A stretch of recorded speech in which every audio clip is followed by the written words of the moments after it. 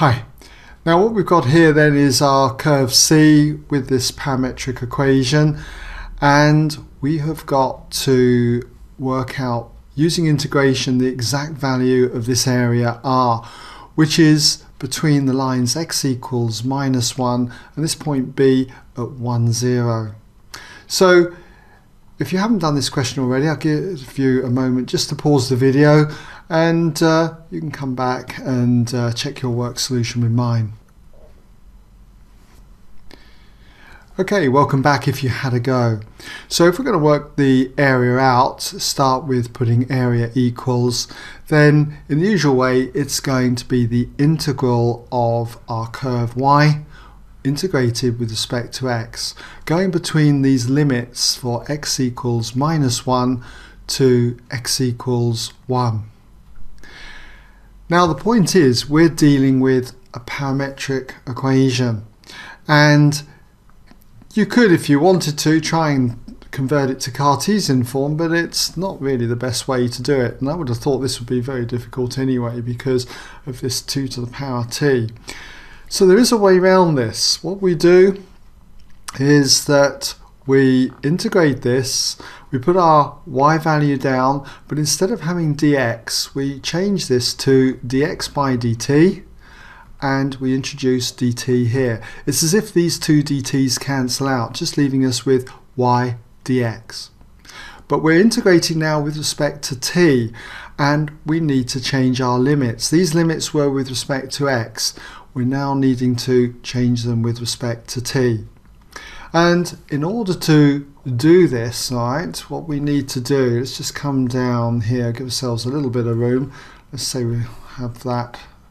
Then what we've got to do is we say that when x is our bottom limit here, -1, just put that down, when x equals -1, we can put -1 into here and work out what the corresponding value of t is. So we're going to have -1 equals 1 minus a half t. And if we add half t to both sides and add 1 to both sides, you end up with therefore half t equals 2. And if we multiply both sides by 2, we end up with therefore t equaling 4. So that's our bottom limit here, 4. Now we do exactly the same for this upper limit when x is 1. So when x is 1, what we have got is 1 minus a half t equals 1. And if we subtract 1 from both sides and add half t to both sides, you get half t equals 0, and so that leads to t equaling 0. So you've got your upper limit there. Okay? Now notice how our bottom limit is greater than our upper limit here. Don't swap this round, okay? Just leave it exactly as they come out here. Let the mathematics do the work, okay, in the final answer. So we've got that stage done. Now what we need to do next is to substitute our value for y in. Okay, so we've got our integral that's going from 4 to 0, and our y value is now 2 to the power t minus 1. So we've got 2 to the power t minus 1. We multiply it by dx by dt, and if we differentiate x with respect to t, you're going to get just minus a half. So multiply that by minus a half, and we're integrating this with respect to t. Okay?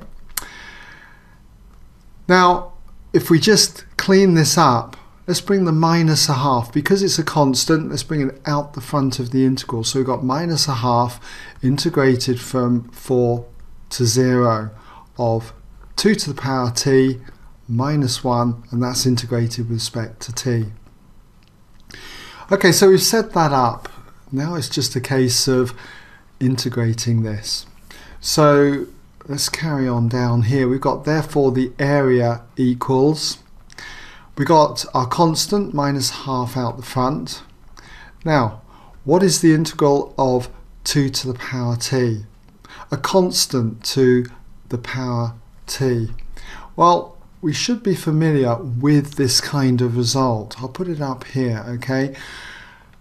If you're integrating a constant, let's say a, to the power x, okay, we've got t here, but this is what you'll normally see in, say, formula books and textbooks.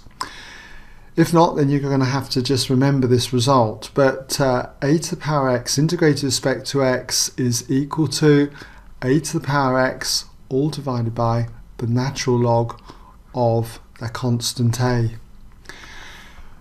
Okay, I'll leave out the constant of integration plus c, okay, but that's our standard result.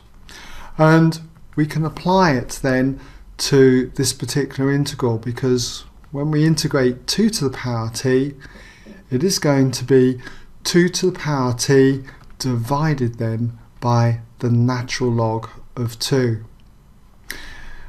Then we've got to integrate minus 1 with respect to t, that's going to be minus t. And we're integrating this then between the limits of 4 and 0. So all we've got to do now is just put our limits through. So we've got minus a half, and in the first instance when we put 0 through, 2 to the power 0, anything to the power 0 is going to be 1. So you've got 1 divided by the natural log of 2. And then you've got minus 0, so I'll leave that out. And then we subtract what we get when we put 4 through for t. So you're going to have 2 to the power 4, which is 16, divided by the natural log of 2.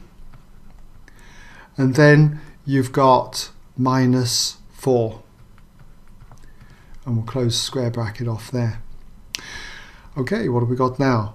Well, we've got minus a half, and then we've got minus 1 over the natural log of 2, minus 16 over the natural log of 2. Well, that's going to be minus 15 over the natural log of 2. And then we've got minus 4, so that's plus 4. Now if we multiply through by minus a half to each of these terms, we're going to end up with 15 over 2 times the natural log of 2. And then minus a half times plus 4, well, that's going to be minus 2. And that's our area. And if you like, you could write square units on the end, because it is an area. You're not going to lose marks, I wouldn't have thought, if you left something like that off, but it just kind of finishes it off, doesn't it? Alright.